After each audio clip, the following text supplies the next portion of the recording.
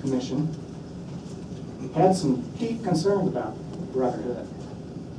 Their disclosure, contributions made, and failure to itemize receipts, untimely deposits of receipts, record keeping. In other words, they could not provide the documentation of the union donations from the members, individual members, to the PAC.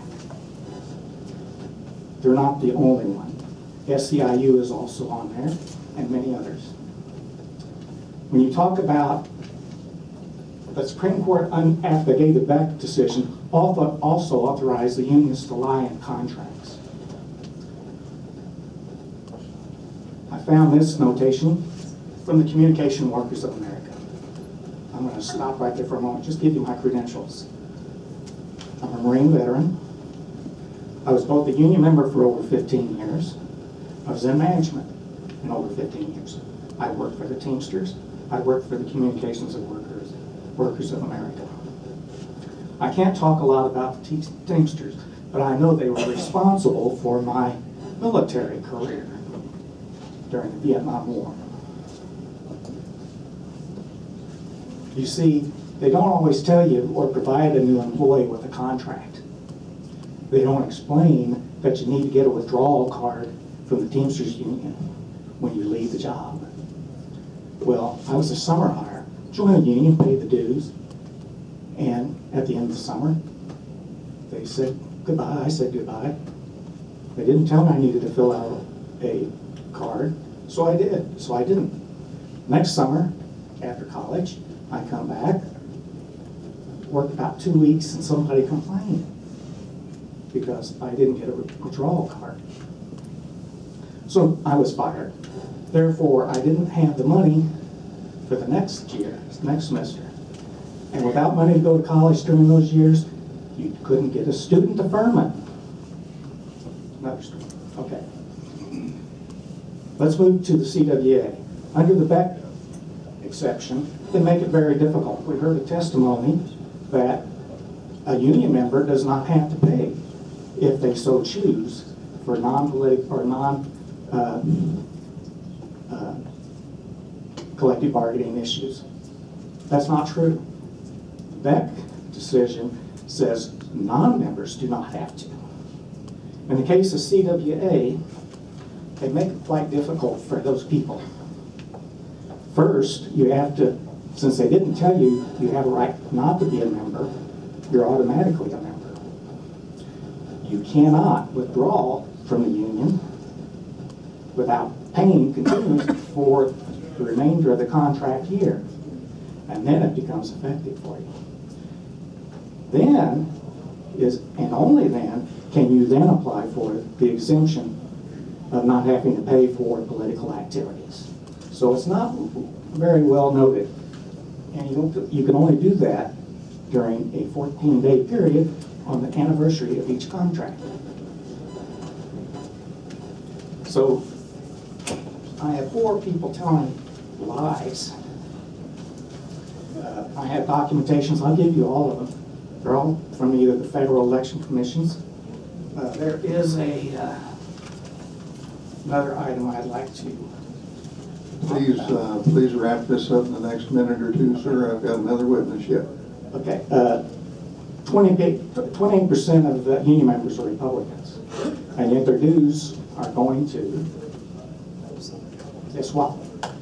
$400 million during his last presidential campaign that they can track or are admitted to went to Democratic causes.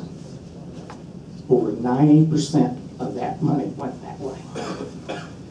I thought being fair was a good thing. When you talk about fairness, it's pay to play. Seniority is a negotiated contract. A person, because of lack of seniority, I was fired twice, or not laid off twice, because I didn't have seniority. Not because of any bona fide occupational qualification, merely because of the union contract.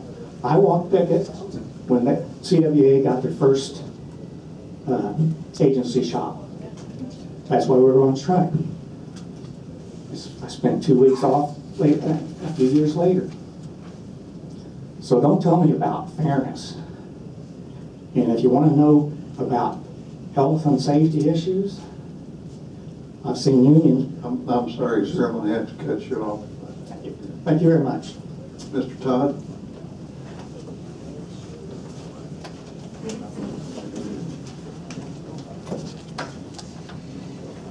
Good afternoon, Mr. Chair and members of the committee. My name is Philip Todd. I'm a resident of the 49th District. I'm a masonry contractor by trade. I've been a member of 2 unions, Brotherhood Maintenance Way, local employee, local 1911 out of Chillicothe, Missouri. That was back in the late 70s. And the bricklayers and allied craft workers, local 15, mega local 15, I should say, Missouri, Kansas, which used to be local 11 in Jefferson City.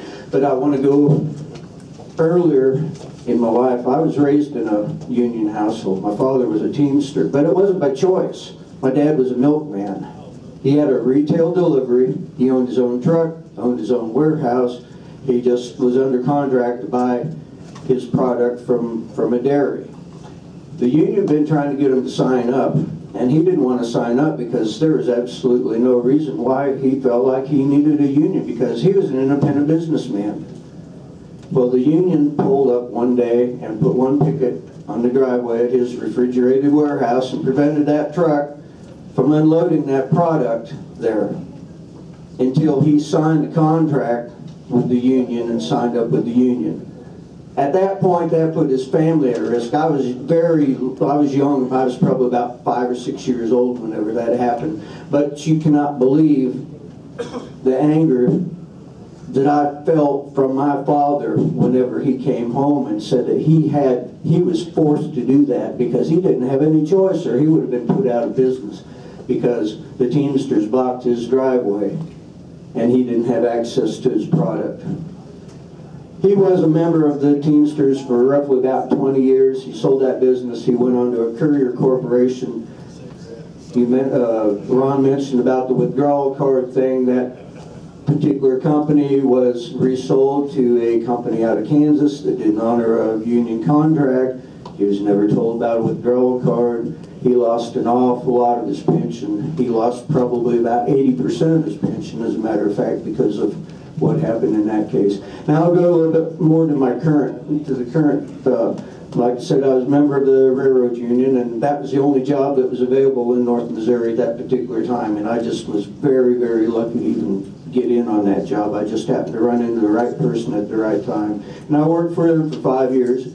I never saw anybody that was a business agent, never had any representation. It was just kind of a joke that, yeah, there's a union out there somewhere, but we really didn't know where they were at or anything. We just paid our dues. I joined the Bricklayers Union later on, in the late 90s. And one of the things that disturbed me about the Bricklayers Union, you talk about the separation of political activity, was that whenever I would go into the union hall around election time, there was always signs for certain candidates, and you could pretty much go right down the line and figure out which candidates it was going to be. And most of those candidates were not people that I would personally support, because they did not support causes that I believed in. And where's that fine line at? I'd like to know. That's an awful fine line right there between the political action side of the union and actually passing out signs from the union hall and passing out bumper stickers and things like that. Another problem that I had was whenever I started complaining about, aren't you guys going to ask us about this before you just automatically start supporting a certain candidate? I mean, where's our input in this? Where is this decision being made at? It's obviously not coming from the rank and file. I don't remember anybody being asked, any of my buddies, my brothers in the wall, were being asked about who their political preference was in a particular election. And I know darn near half of them probably agreed with me, but they were afraid to say anything because of being reprimanded, which I was reprimanded. I was blacklisted. The last year that I was a member of the union was 2008. I had 80 hours. It was all I had time. There were projects going on, but my name never seemed to come up on that list. Another thing that I believe that we should. I hate to interrupt you, sir, but we are just out of time. I understand. Thank you very much. I wholeheartedly appreciate everyone's patience today. Can't tell you how much I appreciate the quiet, the way that we've been able to conduct this hearing. And with that, the hearing's adjourned.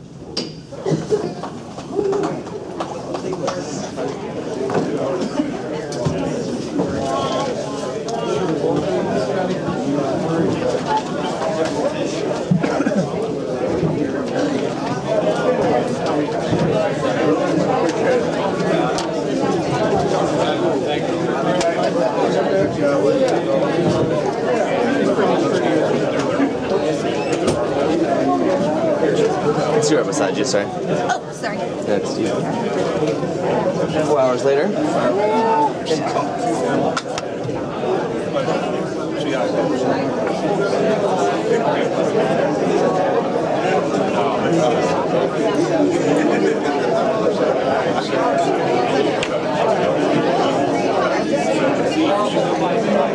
My pleasure.